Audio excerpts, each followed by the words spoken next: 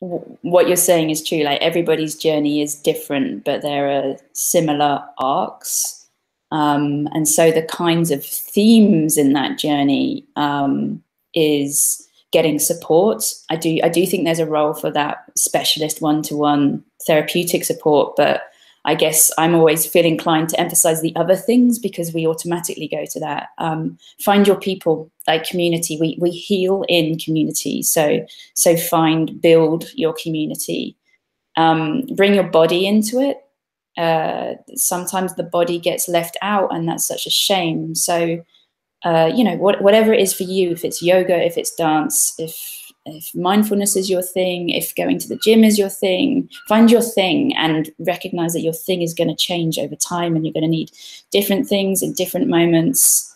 It's the self-compassion, the self-love, expressing it however you can, being kind, realizing it's going to be a slow process.